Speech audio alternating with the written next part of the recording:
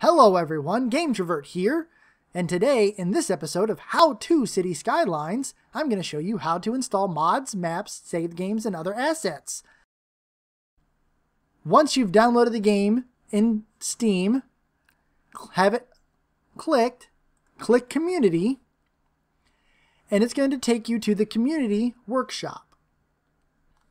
From here you can literally download maps people have made, mods people have designed, saved games which have existing cities, or any asset that you could probably ever want. First, let's show you how to download a map. Click Map.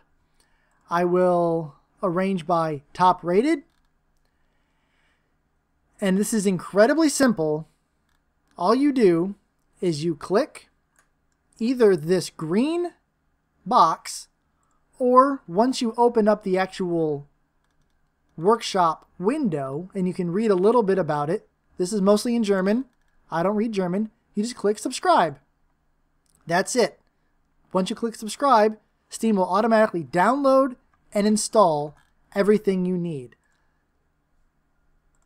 Same goes for mods. Let's look at mods. See, I already have installed first person camera, automated bulldozing. So why don't we also do tree brush? But instead of, I know what tree brush is. I've done my research. So instead of clicking here, just click this little window.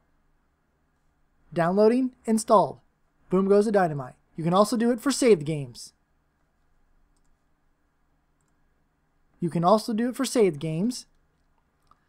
Probably the best one, Los Santos for GTA 5.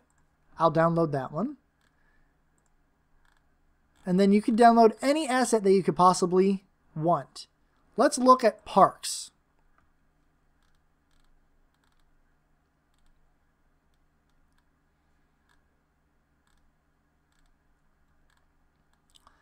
And in parks, I'll download this baseball field. And then when you're ready to actually play the assets that you've downloaded, all you do is exit out of Steam and open City Skylines. Let's take a look. Alright guys, now that we're back inside the game, the way you access what you've downloaded, go to Content Manager. And if you look here in Maps, the map I downloaded on Steam is already loaded in. You could toggle whether you want to access them or not. If it's off, basically you can't access it from the Start New Game feature. If it's on, you can.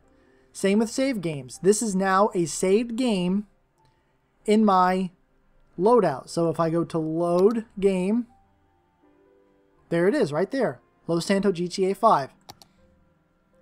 And then same with assets. If you've downloaded an asset, I downloaded Tim Hortons, a different interchange, and some different parks. They're automatically on.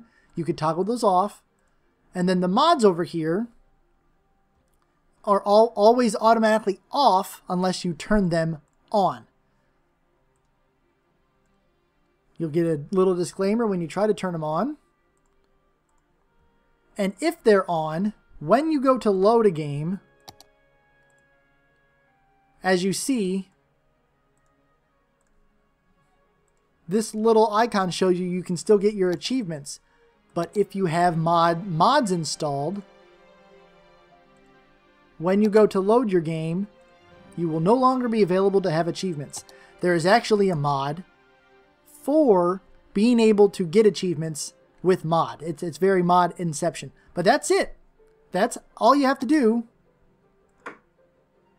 to download mods. So let's end the video by showing this Los Santos GTA 5 map.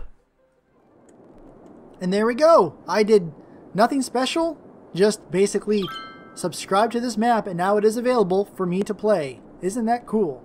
Well, anyways, guys, that's a quick and easy way to show you how... Well, guys, that's pretty much it. That's the quick and easy way to download mods and install them into City Skylines. Very simple. Hope this was helpful. If this video helped you out, give me a like, maybe a subscribe, and share this video with your friends. Bye!